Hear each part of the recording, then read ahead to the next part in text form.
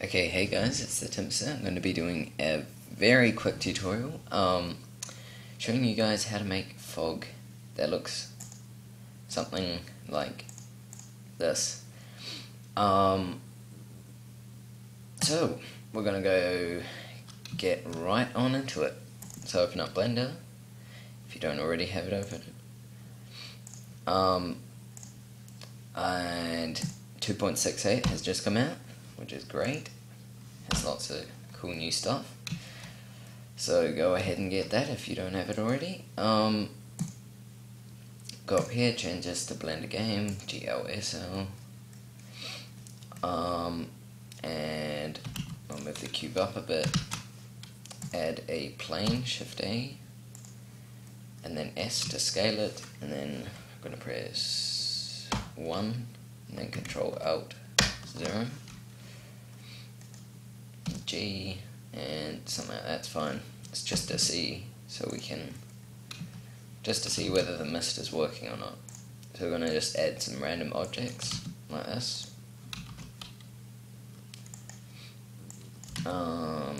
Something about there. Give each of them sort of different depths. So something like that's fine.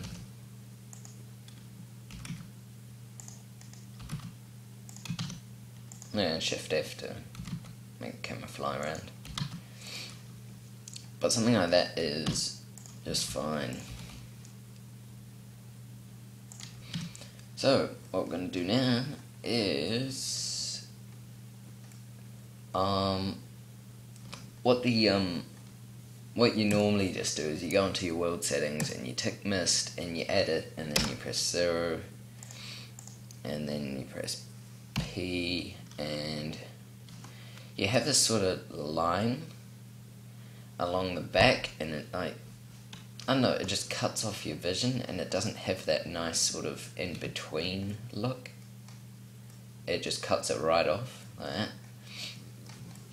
So what we're going to do is make our own sort of mist, and to be honest, I got this idea from when I was playing Bioshock Infinite, or even just using the CryEngine or Unreal Engine, and you have that really nice looking sort of mist stuff everywhere. And I figured, well, that just looks like a lot of planes, really. And so I thought I'd give it a go myself, and it turned out pretty nicely. So what we're going to do is open up GIMP. If you don't already have it, go download it. It's a free version of Photoshop, and it's a little bit harder to use, I guess, but you can get used to it. We're going to go File, New, press OK, Color to Alpha, press OK to that, so there's nothing there. Select the airbrush, change its color to white. If you don't already have it, just drag that to white and press OK. Click on here, and down in your brushes, if you think you select them, then you can see what they are. That one's called Texture 1, but the one we're looking for, that one. So beside these weird squiggly lines, this one, it's called Smoke. Now what we want to do with this one is turn it up to something like this is a good size, maybe even something like that. What we want to do is just try to keep away from the edges if you can, but it really is just a matter of not holding down for too long, but just a bit here and there, keeping it mainly in the middle if you can. And you don't want the texture to be fully visible at all, so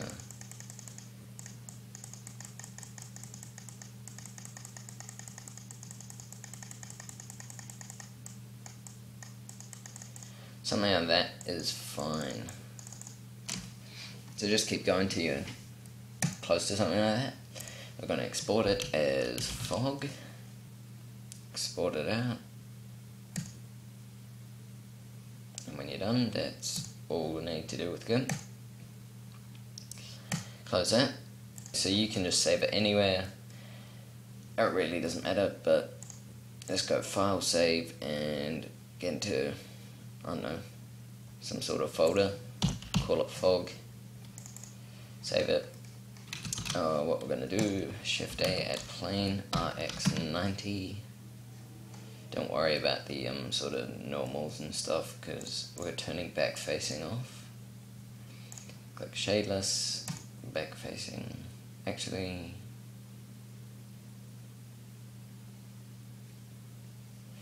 no, that's fine. Transparency to nothing. Gonna add image or movie. UV, oh. And then we're gonna go open our, I'm guessing we saved it in here. Fog. There we go.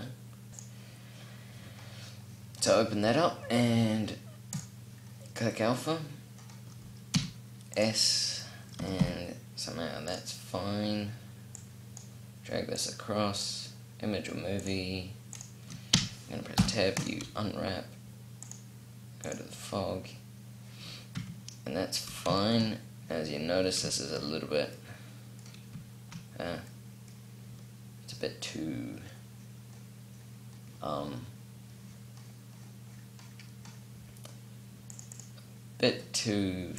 sort of obvious.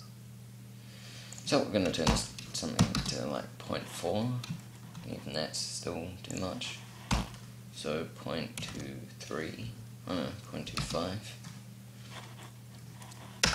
And something like that that could still be too much. You don't really want it very visible, so I've done a little bit too much on there, but we're even going to go 0.18.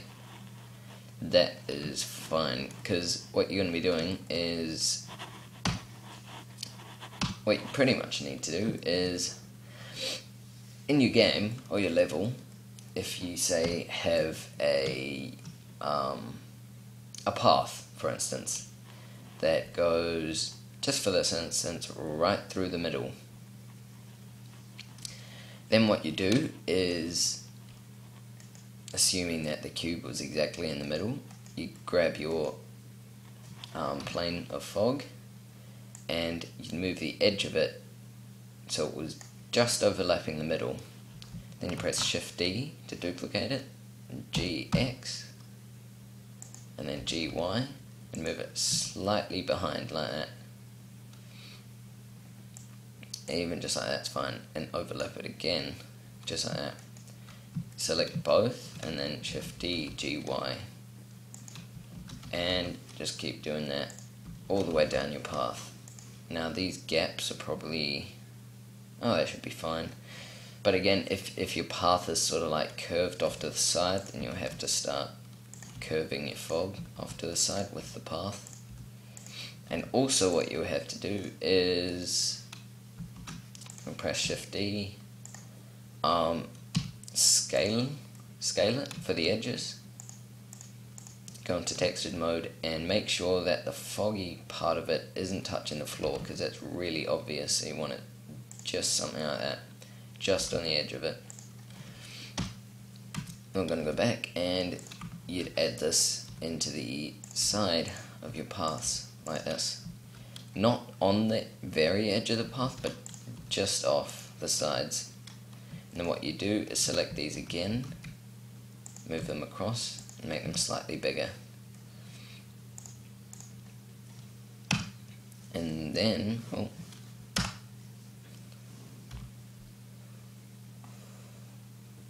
then you have, I think I know what I've done wrong. So we're going to give our world a color like this. Turn off shadeless, yeah, that was it. So don't turn it on shadeless, leave it off. Okay, so what we're gonna do is turn that up and make the world. I know what the thing is, it's the light. So we need to change this to a hemi, I think. Yeah, hemi's fine. Make it maybe not so bright, and give it a colour. This will colour all the mist at once. So if you're having sort of like a, I don't know, dull atmosphere, you can turn this down a bit and have sort of like greyish mist. I know this world horizon colour isn't really helping.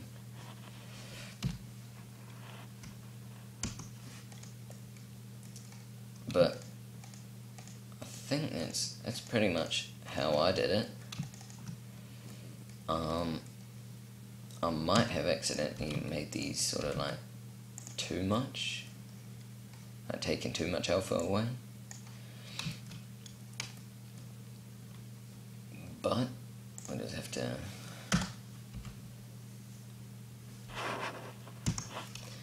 so you just sort of have to fiddle with it. I'm gonna add another layer here. But yeah, that's just sort of how I managed to do it.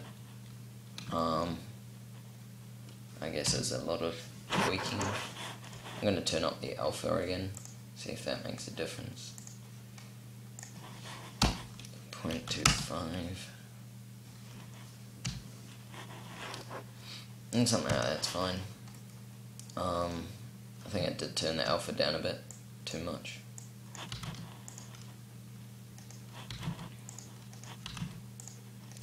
But yeah, just a matter of tweaking. But that's how you sort of get fake volumetric. It's how you fake volumetric mist stuff, is just by adding lots and lots of planes. What you don't want to do is like set the alpha to like 0.5 and then leave huge gaps in between each one, because that becomes really obvious. So rather have too many than not enough.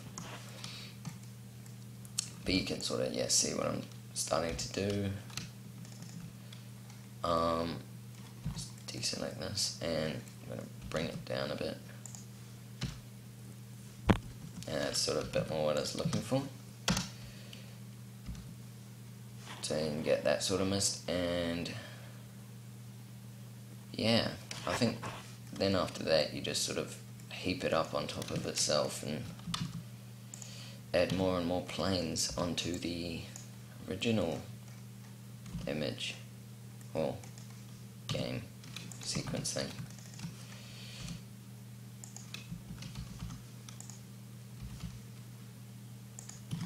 So you just keep going until, well, you can see the backline of the plane is starting to become hidden by this fog, but yeah, you can see what it's doing. So that's pretty much how I made the fog. I guess you could sort of maybe overlap them a bit more, or even less if you wanted to. Sometimes if you overlap them too much, you just have that one section in the middle where they're both sort of overlapping. It's extra dark, but that looks fine to me. And yeah, that's pretty much how I made a fog in my work in progress environment game thing that you guys saw here. So that's how I did all that, and just added it in. There's planes all around the outside here, as you can see. Maybe this line here, it's I've got a plane and then cut it in the middle and made it sort of work with the edge of the grass a bit more, and I did that on both sides. And then I've just stuck one plane there and then another plane there, and I've just done that following this curved path, and it works quite well. So anyway, that's how I made it. I'll see you guys around for the next video.